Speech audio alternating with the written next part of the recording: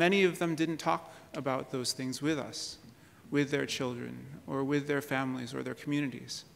Whether it was abuse at residential school, or the hurt about being relocated and never being able to go back to your homeland, or going away for tuberculosis treatment, or having your dog slaughtered.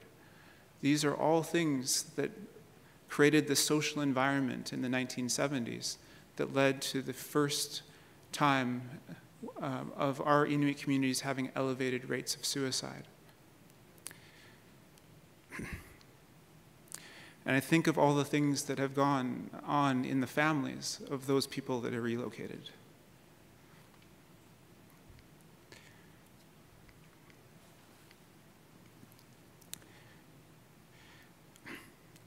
And then I think of my son.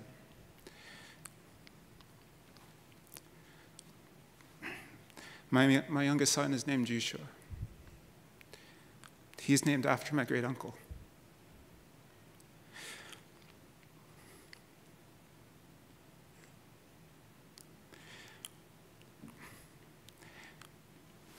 And in many ways,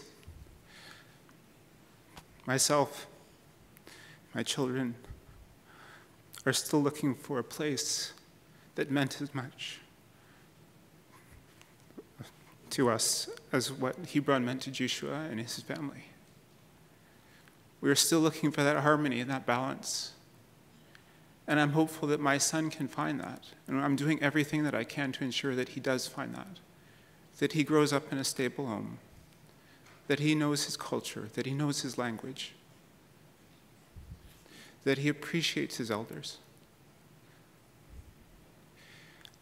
And that is what we're trying to get back to. And that is the root cause of why suicide exists the way that it does in our communities, because we're still searching.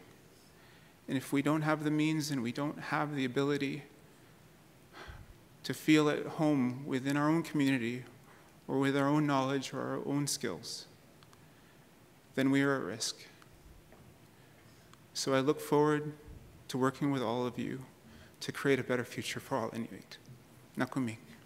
It's about loved ones that have either contemplated, attempted, or died by suicide.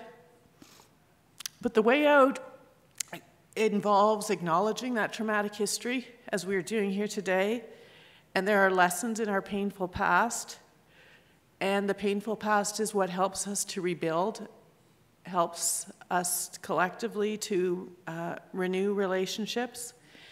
We're long overdue for this. It will require a tremendous amount of reparation of the foundation of our relationship together, but I hope that today will be an important step along that journey of reparation. I hope that you will see us in the months and years to come, and I count on you to hold me and our government accountable to this commitment that we've made to you today to be a supportive partner.